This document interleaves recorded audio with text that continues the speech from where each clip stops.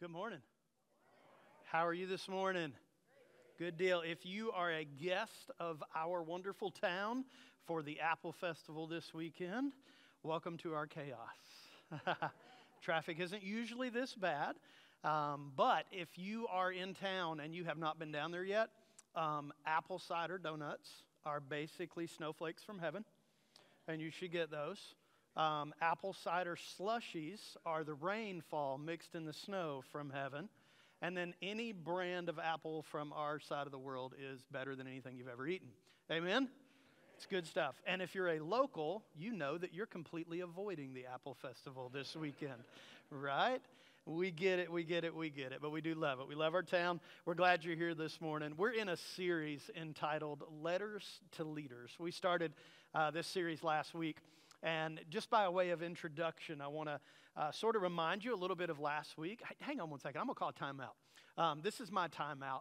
A lot of us come in on a Sunday morning, and things look good, and the sound is good, and the cameras and everything just working just great. This morning, the enemy absolutely attacked, and anything that could go wrong, I think went wrong this morning. So I want to say thank you to our worship team, to our AV team back there in the back. They do an amazing job every single week. They do.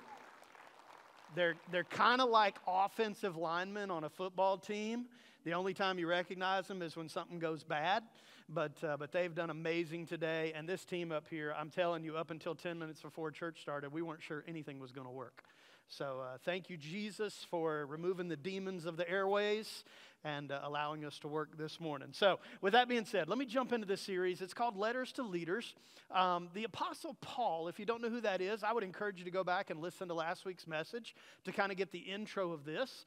The Apostle Paul is who we credit with the writing of the majority of what we call our New Testament in our Bibles. He wrote letters to churches and letters to address difficult things in different places. But three particular letters in the New Testament of our Bible, he wrote to leaders. It's the books of 1 Timothy, 2 Timothy, and Titus. So over the next few weeks, this series that we're going to dig through is out of those books. We're going to use some other scriptures, of course, to support, but they're kind of built out of that. Now, some of you that came in this morning, you weren't here last week, and you came in and you said, oh, cool, letters to leaders. I'm not a leader, so therefore I don't have to listen from here on out. Well, if you were here last week and you remember, I told you there is a Greek word for those of us who think we're not leaders. That Greek word is all right? It doesn't exist. You're always leading someone. If you're a parent, if you're a grandparent, if you're somebody who goes to a job, if you have somebody who's younger than you, and that's everybody in the room, okay? There's somebody that we're leading. Matter of fact, one of the things we said last week is we're all leading someone somewhere. We're all doing that. So that was last week. This morning in the second part of this, we're going to dig in to a next sort of an idea that the Apostle Paul was teaching and something that I want us to learn. I'm going to kind of open it this way. And if you want to follow along, you can scan those QR codes, the little magnets in the chairs in front of you. That'll take you to our church website. And you can go to sermon notes, and all the sermon notes, everything we do this morning will be downloaded. Otherwise, you can look up on the screen if you got a Bible or your phone. I'm going to ask you to use your phone a little bit later on for something you can do this week. But if you want to do that and follow along, you're more than welcome to. But I want to give you a statement kind of as we start this morning. It's this. If you're going to be a leader, this seems kind of obvious. You need to know where you're going.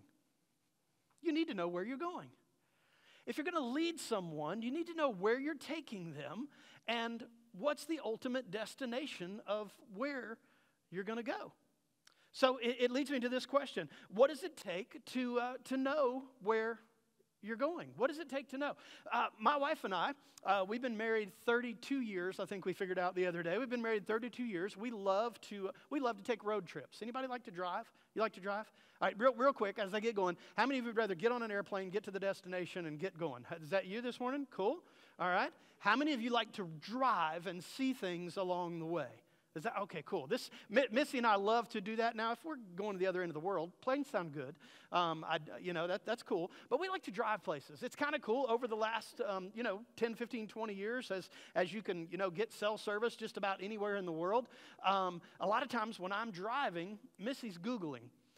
As we go through a town, as we see something. We've driven out to Texas and back before, to the other side of Texas before, and then driving out there, you go through acres and acres and miles and miles and miles, and there's windmills. So Missy started looking those up, and she's always Googling. She's always looking at different towns we go through, things that we see. If we see a monument, and she'll read to me. I'm a history and geography kind of a goofball, so she'll do that. So we all have our assignments. We have things that we do on these road trips as we take them. But we have to, when we're talking about being leaders, we have to ask this question: what does it take to know where we're going? Let me give you a couple of essentials, and then I'm going to jump into the scripture this morning. Here it is. The first thing we need is we need a roadmap. Now, for anybody under about 25, roadmaps are things we used to have to look at. We used to have to fold them out. They're impossible to fold back the way that you bought them originally, right? And then they would come out with the atlases that would show you the maps. And if you're going from one state to the other, there's inevitably a crease down the middle of the highway, and you don't know where your exit. Anyway, you would do that. But now we all carry these $1 million little machines in our pockets, don't we? And we use GPS. We use GPS for everywhere. GPS is used so often that you can depend so much on your phone that you can be driving to a destination, and when you're pulling up to the destination, you can see the entrance sign to the restaurant. But the GPS hasn't told you to turn yet, so you'll go past the entrance because the GPS hasn't told you to turn yet. So the idea of if we're going to go somewhere, we've got to have a roadmap, or to put it in today's term, a GPS, to know where we're going. The other thing we would need is we would need directions. We would need directions. There we go. We jump back in. Our GPS tells us directions of where we're going. And if we're going to lead people somewhere, we kind of need to know what it looks like. We need directions. And then we need some essentials. Now, I brought some of our road tripping essentials this morning. And if you're anything like us, if we're going to get in the car for a little while, there are some absolute essentials that must be done. First off, I have to have a Diet Dr. Pepper. I have to. It's just a needed thing. I have to do that. I need, for when I'm about 3/4 of the way done with the Diet Dr. Pepper, I have something to spit in. I need sunflower seeds. Any sunflower seed lovers out here? Anybody like sunflower seeds? Anybody like sunflower seeds? Here we go, sweetie. Sunflower seeds for you, all right? You can have those, all right? Check mix. Yeah, all right? That's an essential, right? You got to have check mix if you're going to travel. Anybody like check mix? Any checks? If I can hit you, Nathan, we're going to give it a shot, all right? There you go, buddy. All right, there we got, all right? My wife loves these Sour Patch things. I'm not, because my lips curl up, and it's a little bit ridiculous. But Sour Patch Kids, who likes Sour Patch Kids? Boy, I saw double hands right back there. Got them. Look at that. That was pretty cool, all right? I like peanut M&Ms. Now, these are essentials, amen? These are absolute essentials. Now, I have to be careful about throwing these because we have peanut allergies in the world today. So, Mark Lynch, I saw you stand up. So, Mark, I don't have the arm to get them back to you, so will you move down this aisle just a little bit for me, Mark? It'll help. No, oh, Mark, you messed up now, buddy. Come on, sweetie. Come here, sweetie. There you go. Sorry, Mark. She's cuter than you, buddy. There you go. Have at it, all right? Now, I'm giving you my essentials. This is the stuff we've got to have. A few years ago, Reese's absolutely lost their mind and started making white chocolate Reese's cups. So my wife and I, we usually get the big pack and split them, but I only found a 2-pack this morning. But these are some of our essentials. White chocolate Reese's cups. White chocolate. You just had a baby. You're getting to get these white chocolate Reese's cups, all right? I'm not going to hit the baby, all right? Here we go. Good job. All right, good job. Now, this is going to be old school, okay? Because I have to have these. These are called caramel creams. They're the caramels with the little white. We don't know what the white product is. It could be nuclear waste. We're not exactly sure what it is. But this is an absolute essential for me. Patrick's going to lose his mind if I don't give him something. So he got those. And then, because I was born in America, amen? I got red, white, and blue flowing through me. My last essential when we travel is a giant Slim Jim. Amen? Yeah, I appreciate y'all wanting this, but it ain't happening. All right? That's staying right there. All right? All right? Cool. All right. Oh, I forgot one other thing. I love strawberry blow pops for some reason right at the end. Oh, she got the first hand up. See if we get it. Oh, went too far. Pass it back up. Don't you be a thief in church. Pass it right back up. Good job. All right. Those are essentials. I don't know what your essentials are. Now, what's crazy is Missy and I could have stopped at Outback and split a meal for the amount of money that it costs me at a gas station to buy those essentials. But those are essentials that you have to have. And then let me give you the last thing that you have to have.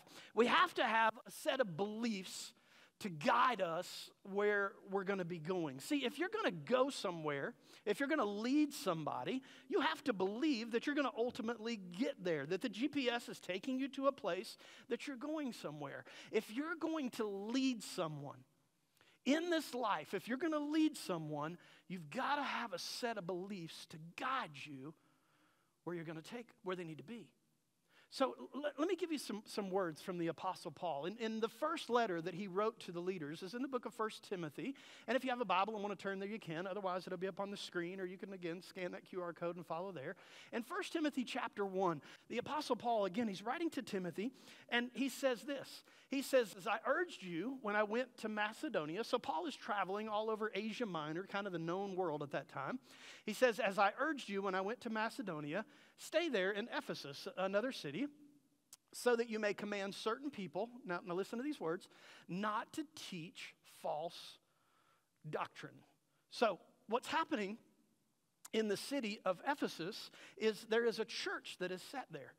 And Paul has gone in with Timothy, who is the local pastor, the local elder that is there, and they are teaching sound doctrine. They are teaching the truth that Jesus told, that is in what we had at the time, or what they had at the time, Scripture, and then what we now have now. He's teaching the truth. And Paul is telling Timothy, you've got to counteract those that are teaching false doctrines. And he says, don't let them do it any longer. At the beginning of verse 4, he says, or to devote themselves to myths and to endless genealogies. Now, myths and endless genealogies in our world, we kind of think about, what are we talking about? But remember, I said this last week, and again, you can go back and listen if you want to. When you are reading Scripture, meaning was to the original. Looking at it and trying to apply it to your life, you have to figure out what the original meaning was to the original hearers. Well, in those days, there were people who would constantly take one idea of Judaism or one idea of Christianity, and they would take it all the way through, and they would begin to add other beliefs to it, and they just begin to become myths. And then there were people that were stuck into, if you're not from Abraham, if you're not from Jacob, if you're not from this particular person. So they would endlessly go back and look at the genealogies, and they would try to prove their worth based off of who they were related to. So Paul is individually saying to Timothy, you need to be careful about these people to devote it. How does that look into today's world? I think it looks like people who try to major on things that they shouldn't major on. So I want you to think about this before I go on to the next verses. There are a lot of denominations who call themselves Christian. Let me just give you a couple. A Presbyterian, Methodist, Baptist. And of course, if you go into Baptist, you got 17 kinds of Baptists, and you can run into those. Some Catholics call themselves Christians. We can go to Episcopal. We can go to Reformed. There's a bunch of different ones of them. And the crazy thing is, each denomination, Pentecostal, there's another one that I forgot to throw out. There's a bunch of them. We call ourselves Christians. Each denomination has their own little different way of how they believe. Y'all understand that, right? You do understand that? Like, if you go to a Pentecostal church, one that maybe speaks in tongues, or they want to get up and shout, and, there's one lady with a tambourine, and she likes to run around the church, and that's just the way they believe. There's nothing wrong with it. I just hope she has rhythm. That would be fantastic. There's nothing wrong with it. There are Methodists who have certain ways of doing things. There's certain Christian groups that, like we're Baptist. When you pull those things back, we baptize by immersion because the word baptism means immersed. It means you're fully under the water and you identify with the death and burial and resurrection of Christ. But there are some Christians that they think baptism is okay and you can be sprinkled, and that's fine. It's all right. Wet's wet. As long as you're identifying with Jesus, that's cool. And by the way, baptism is not a prerequisite to being a Christian. It's an obedience to Jesus, but it doesn't get you to heaven. And if anybody wants to argue with me, let's just talk about the thief on the cross. So anyway, he didn't have to go, today I'll be with you in paradise, let me get baptized real quick. It didn't work out that way. So again, all these different denominations, we go in different ways, and what happens so often is we all think we're right. Y'all got any family members like that? Yeah. And we're about to hit into the holiday season. Some of you are going to sit around a Thanksgiving table with the relatives that you haven't seen since last Thanksgiving. And listen, if you really want to have a great meal, opening conversation, you should go, what do y'all think about the election next time?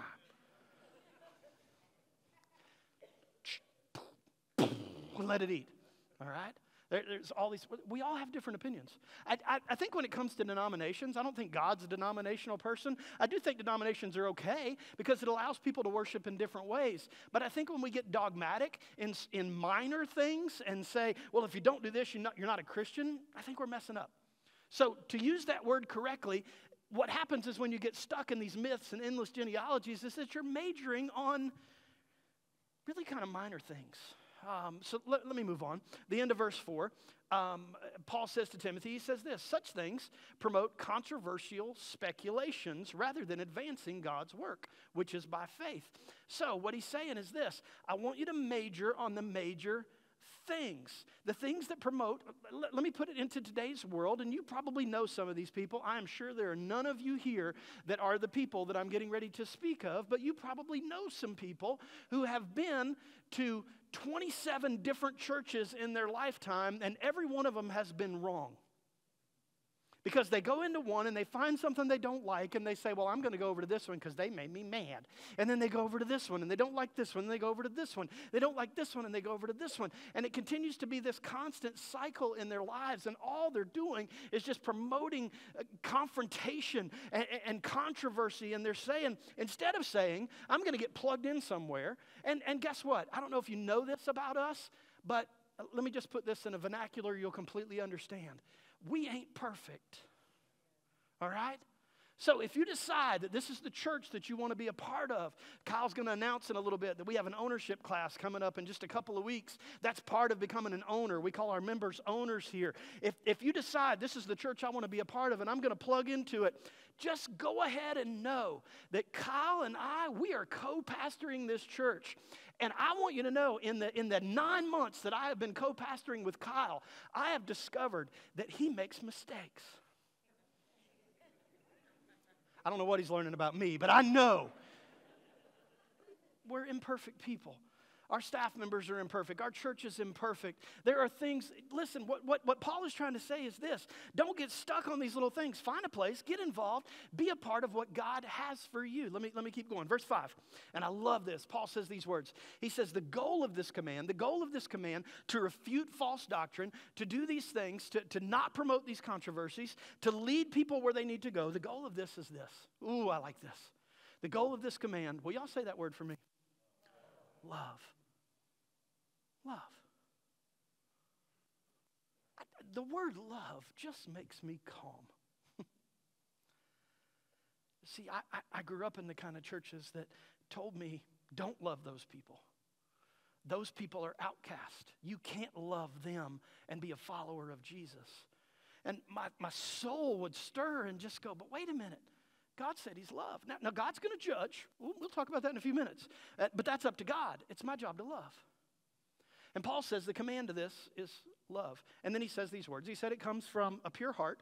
A pure heart is it comes out of the right motivation, a good conscience, and a sincere faith. I'm going to spend some time talking about this sincere faith, but I want you to understand what a good conscience is. A conscience is this innate, God-given ability in all of us to make moral judgments. Now, when he says, do this out of a good conscience, he's saying, make the right kind of judgment in this situation. Do you realize that we can all be blood-bought sinners of following Jesus by God's grace, and we can disagree on some things? Did y'all know that? Did y'all know that there are some things that people try to separate other Christians from? And really what it is just there's one particular writer that I follow, and he gave a wonderful statement several years ago. He said, there ought to be closed-handed issues when it comes to our faith. There are some things that when it comes to being a Christian, if you do not believe these particular things, I'm going to go ahead and tell you, and God will tell you, you're not a Christian. And then there's some open-handed things. Some open-handed things are all kinds of things. I mentioned one a few minutes ago, whether or not you speak in tongues in a church or not, whether or not you believe in a prayer language or not, whether or not you say it's okay to drink alcohol versus it'll send you straight to hell. There's all these different things that you may view, predestination versus election versus choice versus, there are some close-handed things, which is where I'm going to spend the next few minutes. I want you to get this. And I'm going to use several scriptures, and if you've never taken notes before in church, I would encourage you to take notes. If you don't want to take notes, I would encourage you to either snap a picture of what's coming up on the screen or go to the website and just download it. All the notes are already on there. But I want you to get these because I believe if you'll understand these, you will take a step in your faith, or maybe this morning, you're somebody that's not sure about Jesus. You're not sure about your faith. You'll hear one or two of these things that I'm talking this morning, and you'll go, man, I'm not sure I fully believe that. You need to, because this is what it is to be a faithful follower of Jesus. This is the kind of doctrine that Paul wants us to understand.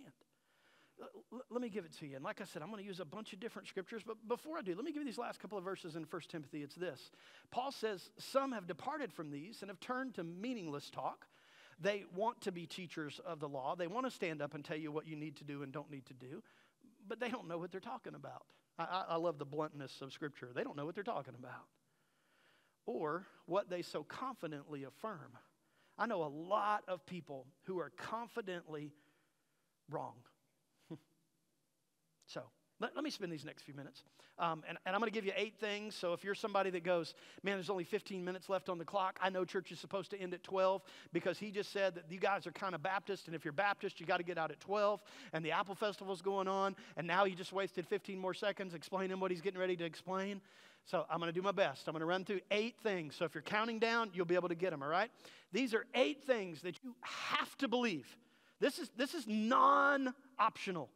You have to believe if you're going to be a faithful follower of Jesus. Number 1, Jesus is God's Son. In Matthew chapter 16, when Jesus came to the region of Caesarea Philippi, he asked his disciples, who do people say the Son of Man is? They replied, some say John the Baptist, others say Elijah, still others Jeremiah or one of the prophets. But what about you, Jesus asked, who do you say I am? And Simon Peter answered and he said, you are the Messiah, the Son of the living God. Jesus replied, blessed are you, Simon, for this was not revealed to you by flesh and blood, but by my Father in heaven.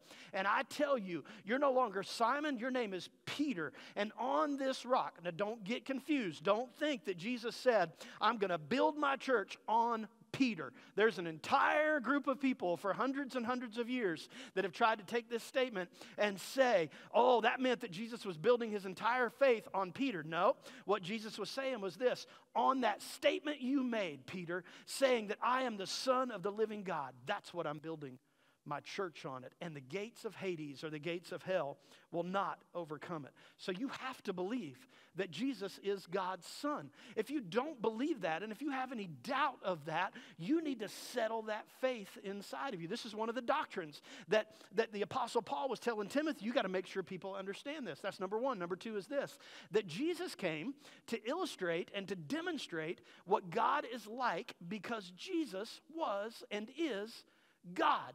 Now, I would like to take about the next, 7 or 8 hours and explain to you the doctrine of the Trinity. But if I tried, I'd mess it up. See, we believe in a God who is God the Father, God the Son, and God the Holy Spirit. They are three in one. They exist all together at the same time in perfect community and perfect fellowship. And we have to understand that when Jesus came to this earth, this was God stepping out of heaven in the form of a man in flesh to become the Son of God, but he was God. John 14 says this, Thomas said to him, Lord, we don't know where we're going. How can we know the way? Jesus answered, I'm the way, I'm the truth, I'm the life. No man comes to the Father except through me. If you really know me, you'll know my Father as well. From now on, you do know him and have seen him. Philip said, Lord, show us the Father. What do you mean? Show us the Father, and that'll be enough for us. Jesus said, don't you know me, Philip? Even after I've been among you for such a long time, anyone who's seen the Father, who has seen me, has seen the Father. How can you say, show us the Father? Don't you believe that I am the Father and the Father is in me? The words I say to you, I do not speak on my authority. Rather, it is the Father living in me who is doing his work. Jesus is God. He is the Son of God, and he is God in the flesh. You have to believe that. That is proper doctrine. And you may be sitting here going, well, I didn't know that. Well, now you do, all right? It's time to take that step. It's time for those of us who call ourselves Christians. And if you're not a Christian this morning, you're a little bit off the hook. I'm not telling you have to know this stuff. But if you are a Christian this morning, you need to stop saying, well, I don't know. Nope, it's time to know. It's time to take the next step. It's time to take the baby steps. It's time to learn. It's time to grow in your faith. Number 3, mankind is sinful and cannot save his or herself. You cannot save yourself. You can't do enough good to make yourself righteous. Romans 3, Paul said these words, all have sinned and fall short of the glory of God. All are justified. Justified means that God puts his righteousness on us. You are justified freely by his grace through the redemption that came by Christ Jesus. God presented Christ as a sacrifice of atonement through the shedding of his blood to be received by faith. That means we are all sinners. Say it with me. I am a sinner. You have to recognize that to be a Christian. You have to recognize it. And for those of you sitting out there that didn't say, I am a sinner, but you said he's a sinner, well, then you're a sinner, all right? Just in case you're wondering. The word sin is basically missing the mark. So God's mark is perfection. God says the only way that you can have righteousness, the only way that you can have heaven is you have to be perfect. Well, you can't be perfect. I can't be perfect. We already said that doesn't exist. But the perfect, sinless Son of God in the form of Jesus came to this earth, lived a perfect life, gave his life on the cross, died. 3 days later, he rose again. And through his blood, through him, we can now have a relationship with God. It's a good place to say amen, just in case you were wondering, all right? Try it again. That's how we can have a relationship with God. Look, that was really cool. I didn't even prompt you at all. That was really good, all right? So those are 3. Here's the 4th one. There will be a payment due one day. One day there's going to be a payment. 2 Corinthians chapter 5, Paul says these words. He said, we must all appear before the judgment seat of Christ, so that each of us may receive what is due for the things done while in the body, whether good or bad. I need you to understand this. And I want you to get this if you're somebody who's sitting on the fence and you say, I'm not sure about Christianity. One day you're going to stand before God. I'm not going to stand before God for you. Your mama's not going to stand there. Your daddy's not going to stand there. Your daddy's daddy's not going to stand there. If your grandfather was a preacher, he's not going to stand there. If your grandma was a Christian, she's not going to stand there on your behalf. You're going to stand before God one day. Everything you've done in this life, you'll have to stand before God for. Now, here's the cool thing. Once you've given your life to Jesus, there's now, therefore, no condemnation for those who are in Christ Jesus. But there is going to be a judgment one day. It doesn't get talked a lot about in churches anymore because we get a little nervous. I get a little nervous sometimes. I don't want to pick on the we's. I'm a we. The Bible specifically speaks of a place called heaven. Oh, man, I've done an entire sermon series on heaven. about how wonderful it's going to be. And you've heard streets of gold and gates with pearl and all the beautiful things that are going to be in heaven, and the sea that's going to be crystal clear and all the things, and heaven's going to be beautiful. The most beautiful thing about heaven is that Jesus is going to be there, and we're going to spend eternity with him, and there's going to be angels around the throne, and they're going to outdo each other singing worship songs. They only got a couple of words they say: holy, holy, holy. That's a pretty good worship song. That's what they're going to do for all of eternity, as they're already doing. Heaven is beautiful, and it's going to be amazing. And for those of us who surrender our lives to Jesus and give him our life and recognize that we're sinners in need of him, we'll be in heaven together one day. Even the Methodists, if they go the same way we do. The Pentecostals will be there, and I'm going to probably hang out in their section because they're going to shout really good. It's going to be great. Actually, I think we shout better sometimes. But anyway, it's all good. But as much of a reality as heaven is real, the alternative to heaven is hell. See, God created hell for the devil, for the demons that followed the devil because of pride and stepped up and wanted to take the place of God. God created it for that. God doesn't send people to hell. People choose to go to hell, but God created it for the devil and for his followers. And for those of you that do not give your life to Jesus, eternity exists for you one day as well. One day, you will either spend eternity in heaven. Eternity is a long time, in case you're wondering, okay? That's forever. You're either going to spend eternity in heaven or you're going to spend an eternity in hell. The Bible describes hell as a place of fire. It describes it as a bottomless pit, the sensation of falling all the time. It describes hell as a place of darkness, as a place of sulfur, as a place that worms don't die and they're forever on you, as a place that you're not going to go down there and party with your friends. You're going to be in complete loneliness and suffering for all of eternity. That's what the Bible describes as hell. One day there's going to be a payment due for all of us. The fifth thing you need to believe if you're going to be a true follower of Jesus is this: Jesus died for your sin to reconcile you to God. Paul says in 1 Corinthians, brothers and sisters, I want to remind you of the gospel I preached to you, which you received, on which you have taken your stand. By the gospel you are saved if you hold firmly to the words I preach. Otherwise, you believed in vain. For what I received, I passed on to you as of first importance, that Christ died for our sins, according to the Scriptures, that he was buried, that he was raised on the third day, according to the Scriptures, and that he appeared to Cephas, that's Peter, then to the 12, and after that he appeared to more than 500 of his brothers and sisters at the same time, most of whom are living at the time of this writing, though some have fallen asleep or have died. Jesus came to this earth. He died for you to reconcile you to God. If you don't know what reconciliation is, we talked about it last week. You need to download that sermon and listen to it. He made you in a place and evened up the fact that you can have access to God. The sixth thing is this. Now, this is one that people, especially since COVID happened on this crazy earth we live on, people that said after COVID, church is optional. I don't have to go to church. I can get online, and I can tell you that right now, if you're at home, you can watch me online. We broadcast online, although I'm not sure if it's working this morning because we had the crazy demons in our stuff. But there are thousands of preachers all over the world that are broadcasting online, and people are staying home. People got, especially after COVID, they said, I can watch this preacher, and I can learn from this one, and I can learn from this one. But we need to understand this, and we need to believe this if we're going to be Christians and followers of Jesus. The church is God's plan A, his body to reach the world, and there isn't a plan B. There's not one. And you may be saying, I can be part of the church and just hang out at home. No, you can't.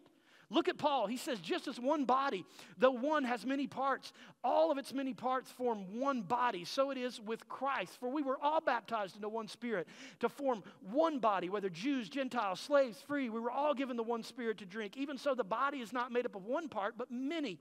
If the foot should say to the hand, I don't belong to the body, that's a creepy body, all right? It would not for that reason stop being part of the body. If the ear should say, because I'm not an eye, I don't belong to the body, it would not be for the reason to stop being part of the body. If the whole body were an eye, where would the sense of hearing be? If the whole body were an ear, where would the sense of smell be? But in fact, listen to these words. God has placed the parts in the body. If you are a Christian, hear me say this. You can be mad. You can leave. If you happen to be listening online, you can say, I don't agree with that. And it's not me you're not agreeing with. It is God that you're not agreeing with. God says, if you are a Christian, you are a part of a body. You have a place and a purpose in a local church. If you are not coming to church on a regular basis and you have not become, in our case, an owner, maybe you're a member at another place, if you have not taken your life and said, I am going to be part of the body that Christ has in a local place, you are sinning and missing God's very best for your life. God's plan A is the church. Well, what about this mission organization and this mission organization? They are fantastic. We support them and we go with them. But without the local church, none of that exists. Matter of fact, Jesus' words when he talked to Peter just a few minutes ago, he said, on this I'll build my church, and the gates of hell won't prevail against it. I don't know if you know this about gates, but gates don't charge. It's the church's job to charge the gates of hell, and we do that every way we possibly can. Plan A, and there is no plan B. All right? Number 7, that means I got 2 more. Number 7 is this: Jesus' followers are multipliers. That means it's our responsibility to go. Matthew 28, the 11 disciples went to Galilee to the mountain where Jesus had told them when they saw him, they worshiped him, but some still doubted. Then Jesus came to them and he said, all authority in heaven and earth has been given to me. Therefore, sit on your butts and don't do anything for me. Oh, shoot, I must have read that wrong. Therefore, go and make disciples of all nations. It is our responsibility to go. It is our responsibility to make disciples. It is our responsibility to teach them. By the way, teaching them is not a one-time, oh, here's Jesus, let's go away. It is staying part of their lives. The reason that when Amy came out and she talked about the fact that she got to go to Africa, the reason she went, the reason we had a team that met this past Wednesday, and we're going to send more people to Africa, and there's some of us that are going to India, and there's some that are going to Mexico. The reason we're doing these things is not so we can be Christian tourists to see the world. It's to obey what Jesus said, and that's to be multipliers. That's to go out and tell people about Jesus. And some of you are going, well, I'm not going on a mission trip. That's awful scary. Fine, you got neighbors. Talk to them. You can go there. You don't have to get on a plane, a bus, a train, or anything else. Walk across the road. Tell people about Jesus. Jesus' followers are multipliers, and here's the last thing that you have to believe if you're going to be a follower of Jesus. The Bible. The Bible documents God's redemptive words and activities in the world. If you were here Easter Sunday, we were doing a series entitled To My Friend Who Left the Faith. It was based on a book. And the message that Sunday I shared was, you don't have to believe all of the Bible in order to be a follower and give your life to Jesus. Now listen carefully.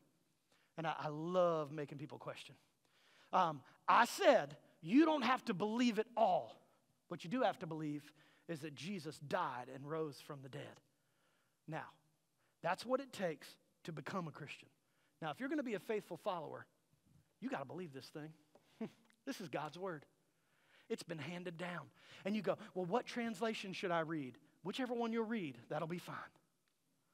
Listen to these words of Paul, 2 Timothy chapter 3, verse 14. But as for you, continue in what you've learned, have become convinced of, because you know those from whom you've learned it, and how from infancy you have known the Holy Scriptures, which are able to make you wise for salvation through faith in Christ Jesus. And then he says these words, all Scripture is God-breathed or inspired, and Scripture is useful for teaching, for rebuking, for correcting, for training in righteousness, so that the servant of God may be thoroughly equipped in every good work. Those are 8 things that I gave you.